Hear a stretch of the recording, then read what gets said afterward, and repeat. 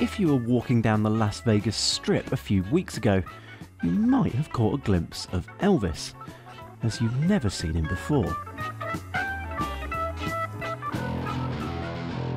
No, despite the rumours, the real Elvis hasn't been moonlighting on the Vegas Strip all this time. This is Eric, a pilot who's demonstrating the first flying vehicle of its kind ever to be flown at CES.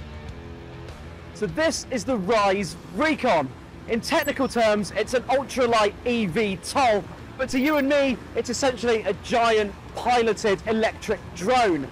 Now, it's obviously only flying a few feet off the ground behind me, but it is licensed by the FAA to fly up to 700 feet. And remarkably, it doesn't even require a pilot's license. It's an ultralight vehicle, and therefore you don't need a pilot license. In uncontrolled airspace in the United States, you're welcome to fly the vehicle without having a pilot license. The computers are keeping everything stable, and you're essentially guiding it, so it's like a magic carpet ride. The company says it takes just 15 minutes to teach a novice how to use the controls. But really, they say it takes up to 2 to 3 hours to learn all the relevant aviation rules. Still pretty quick in the grand scheme of things. The vehicle is controlled and monitored via an interface which basically looks like a tablet. 700 feet still seems pretty high for a non-pilot to fly independently, but the vehicle has built-in safety features to try and make sure flights are fail-safe. The idea is that each of the motors operates independent of the other. If something goes wrong in one, it does not affect the other. And the idea there is if something happens, the computer knows it and says you need to land now. So you just pull back on the stick and it'll safely land you from the vehicle. The company is taking reservations for its aircraft and is planning to deliver 100 units this year. With a price tag of $150,000 US, it's still pretty inaccessible for most consumers.